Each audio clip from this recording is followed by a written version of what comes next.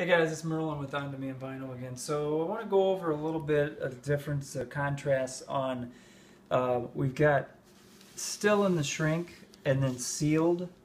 So these are still in the shrink, meaning that they've been opened, and this is not a gateway, but sometimes keep the gateway where it's, you still keep it in the shrink. It's valuable if it's still in the shrink. There's a rule of thumb. Sometimes there's an argument where sometimes keeping it in the shrink actually affects it. I don't know, I think it protects it, but sometimes, you know, over the years the shrink actually grabs a hold of the expanding or de-expanding of the vinyl. So this one's another one, and you can see this one's just beautiful.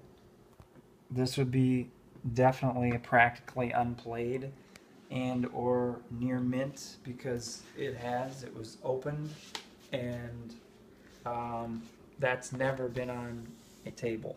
So now the sealed ones, a little bit different. So these are sealed.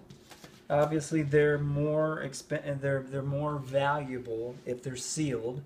You can get more for them because of that. And then utilizing, trying to find what they actually are, we'll kind of go into later. Those are the catalog numbers. There's several different ways to find them. So the difference between really these two and these two, this is kind of a loose shrink, as you can see, and this one's a tighter shrink.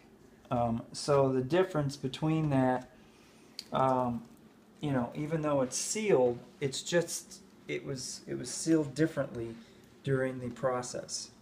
So that's it for today. Thanks for tuning in, and we'll talk later. Check out any of my stuff that you need or want on Wicked Sweet Vinyl on